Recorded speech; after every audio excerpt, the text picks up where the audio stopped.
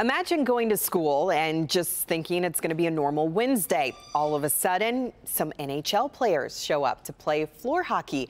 That's exactly what happened today for the students at Chrysler Elementary in Lafayette Park. Our Brandon Rue got a chance to get in on all the fun.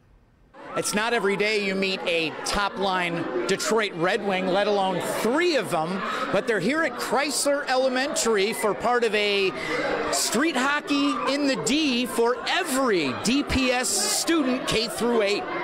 Make some noise for my boy, Lucas Raymond! It's Miles Sinard, make some noise! These Detroit public school students knew they'd be playing floor hockey today. Scream for 71! Playing with Red Wing stars Lucas Raymond, Mo Sider, and Captain Dylan Larkin was a surprise. Shoot the ball with the hockey stick correctly. The pros taught the kids how to stick handle, pass, and shoot as part of the Learn, Play, Score program.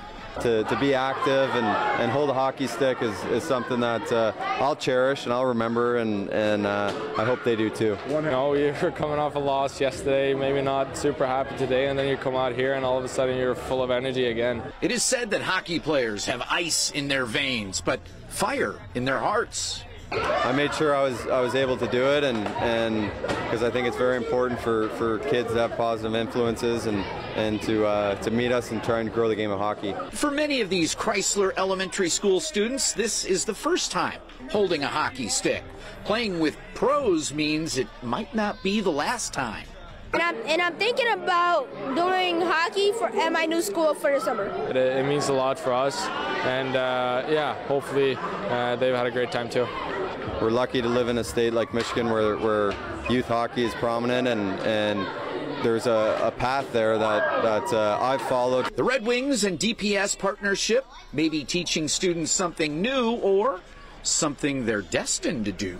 And I was born in Detroit. In Hockey Town, Brandon Rue, Local 4. I love it. That's fun. What a fun day. That kid had a great personality. Yeah, he did. For sure.